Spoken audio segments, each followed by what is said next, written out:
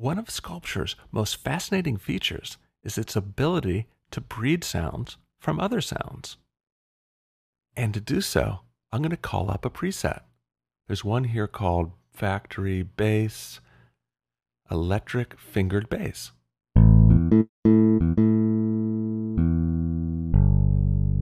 This is a great preset because the person who programmed it put different sounds in every morph point.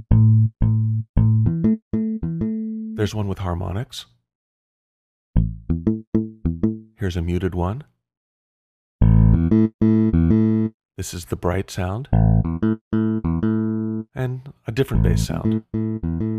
This is excellent programming because as I move the morph cursor around, I get these different bass sounds. Listen. And notice how it transforms between these different morph presets. And you can see the transformations on Sculpture's faceplate. And notice that when I land on a morph point, that morph point is selected, and that's controlled by the auto select command. I just turned it off, so now I can move around without selecting. Now that you've seen the morph pad in action, let's get down to some breeding. When you control-click on the morph pad, it brings up the morph menu parameters. The upper section is your copy and paste commands. The lower section lets you determine what parameters you wish to breed. Right now, the center point on the morph pad is selected, so I've asked it to copy that selected point and its presets. Now, where am I going to paste it? I could paste it to a selected point, I could exchange it with another point, or I could paste it to all points, and that's what I'm going to do, effectively making all points equal to the center point.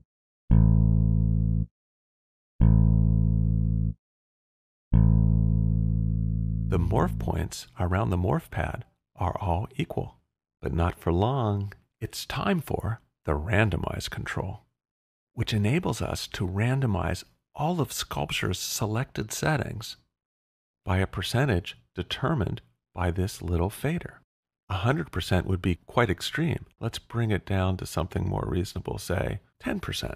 Now when I click the random button, Logic's controls will move plus or minus 10% from their current positions. We also can select what controls we wish to alter. We can choose the string material and media, the objects and pickups, and or the filter and wave shaper. Note that even though the filter and wave shaper are turned off, we can still randomize them, although we won't hear them. The same thing is true with the objects. All of their settings, except the type and the gating, is available for randomization and breeding. This includes the placement of pickups A and B and all of their points of excitation. You can also choose to randomize the string material and the media, which alters the inner loss and stiffness characteristics of the string, along with the media loss. As I mentioned in previous chapters, the tension modulation control can be a little unpredictable, so you can select all except tension modulation, which is exactly what we're going to do. We have one more choice to make, and that is which points do we want to target for randomization. The top button is all 5 points, which includes the center point. Since I pasted our sound to all of the points, our center point is our parent point. We're going to keep that the same and just randomize the 4 outer points by clicking on the random button. Now all of the outer points have been randomized, and this is what it sounds like.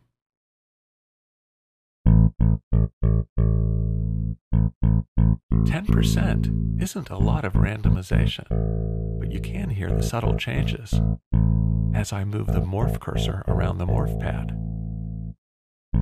Now I'm going to select a specific point and make that point the new parent.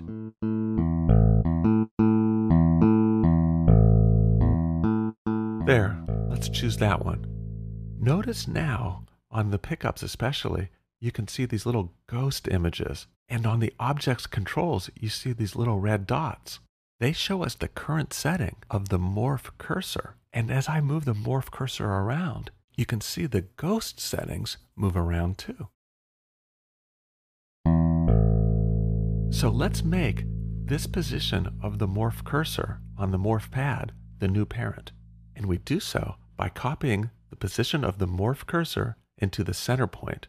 Control-click on the morph pad, and we can go up to Copy Current Pad Position. Once you select it and release, the copy is made. So we've copied this current pad position, and now let's paste it to all points. Now all points of the morph pad will be this new parent sound, and we can start the breeding process all over again. Now the whole pad is the same. The whole purpose of breeding is to create new instruments. I like this sound, and since it was bred from a factory preset, I've chosen the Save As command, and I'm going to rename it as Electric Fingered Bass 1. This way, I'll know it's a child of the Electric Fingered Bass preset. Every time we save a new generation, we're creating a sonic family tree.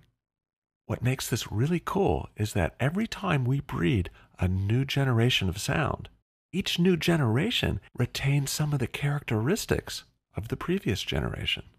But as you increase the amount of randomness, their similarities will become more and more different. Okay, let's randomize the outer points again. There.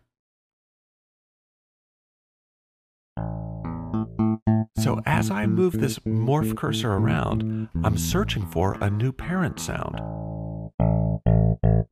One that has characteristics which are worthy to pass on to the new generation.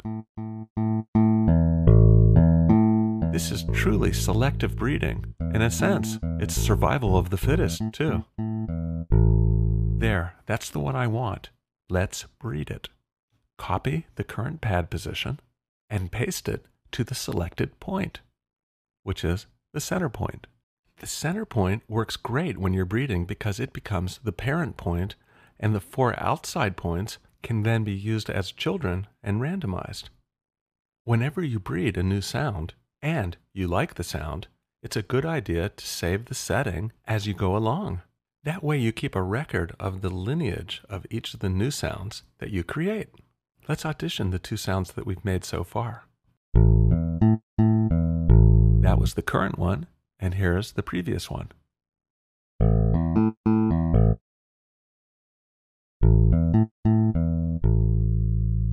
Okay, now we're ready to breed Electric Fingered Bass 2.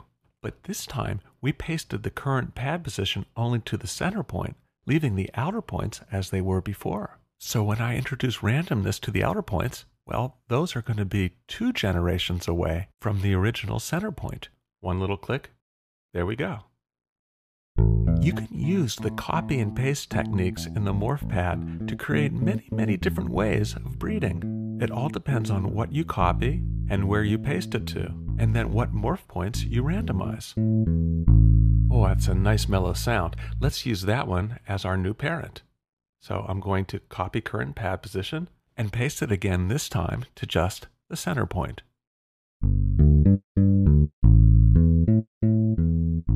Now I'm going to put auto select back on. That way I can use the morph cursor to select the points.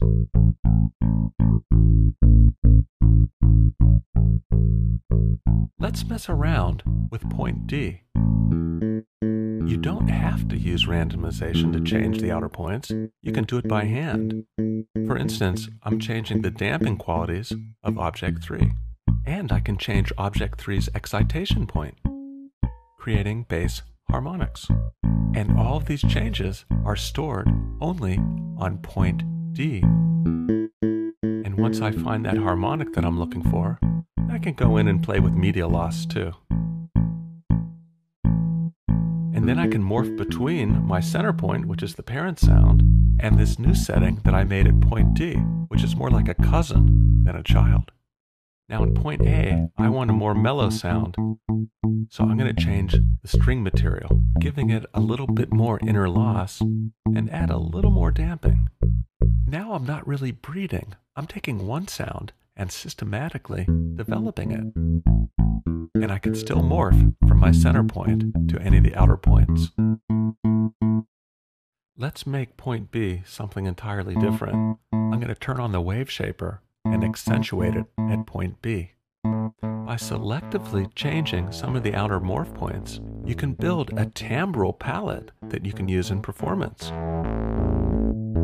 So that's the basic concept of breeding and building instruments that you can perform using the morph cursor. Now it's your turn, so have fun.